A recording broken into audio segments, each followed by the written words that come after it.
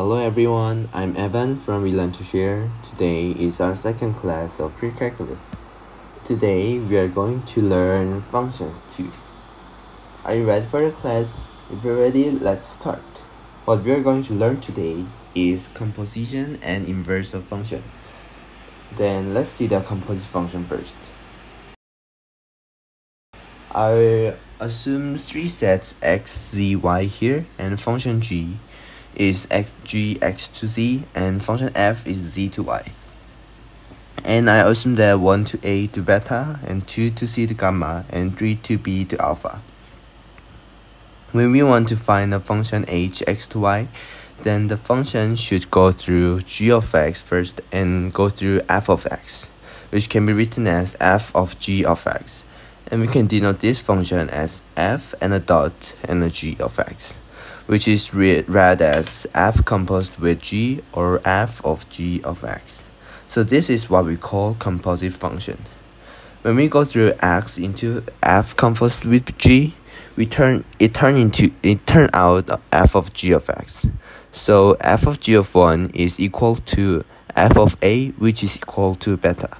And f of g of 2 is equal to f of c, which is equal to gamma. And f of g of 3 is equal to f of b, which is equal to alpha. And now we know definitions of composite functions. So we are going to learn some properties in composite function. F composed with g is not always equal to g composed with f. Here I have an example. If f is 2x and g is x squared, then we can know f composed with g is equal to just 2x squared, and g composed with f is equal to 2x squared, which is equal to 4x squared. So you know f composed with g is not always equal to g composed with f. Now the second one is f of g in parentheses of h is equal to f of g of h in parentheses. They both can be written as f of g of h of x. Okay, and third one is f composed with I is equal to I composed with f, which is equal to f. Yes, we know that f of f is x to y, and I is an identity function. So now we know f composed with I and I composed with f are equal to f.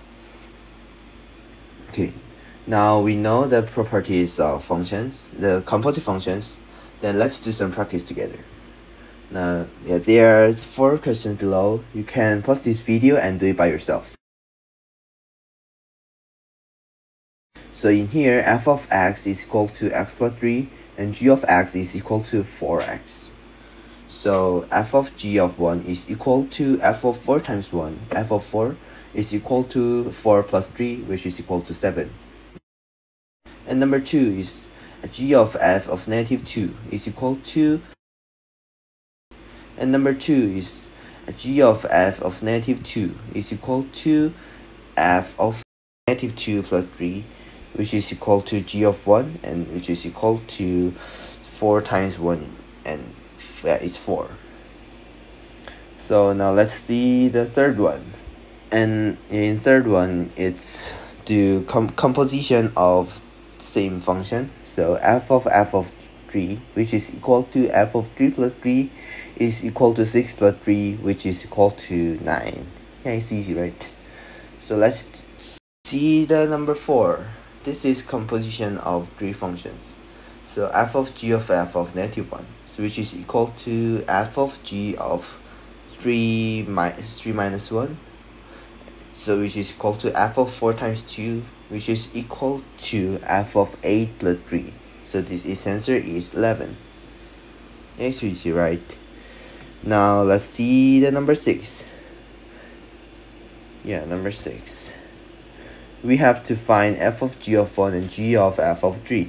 So let's find f of g of 1 first. So g of 1 in the graph, we can see that it's equal to 3. And in the graph of f, we can see f of 3 is equal to 3. So we can find f of g of 1 is equal to 3. And how about g of f of 3? F of 3 is equal to 3 in the graph, and g of 3 is equal to 1 according to the graph. So now I think you may understand what is composition of functions. So let's learn about inverse function next. So yeah, if there are two sets x and y, and the f of x is x to y like this, so we are going to find its inverse function g y. Inverse function g is y to x.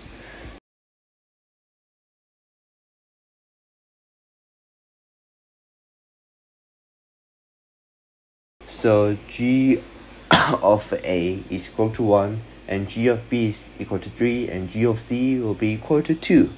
So as we can see here, inverse function is opposite. It's kind of opposite of parent function. So we can write it down. It look like a -1 part of f, which is written as read as f inverse. So y is equal to f of x, and x will be equal to f inverse of y. So and if a function has an inverse, it should be a bijective function, because if it is bijective function, then we can restrict the function's domain and codomain and corresponding to exactly one function value. So if a function want to have its inverse, it should be bijective function. So let's see its properties now.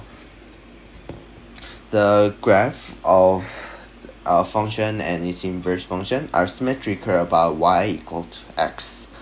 So here, in this function f of 1 is 0 and f of 3 is 1. So f inverse of 0 is 1 and f inverse of 1 is 3. So we can draw its graph like this.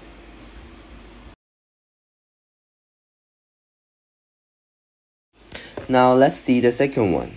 F composed with f inverse is equal to f inverse composed with f is equal to I, which is identity function. Actually, f is x to y, and if inverse should be y to x.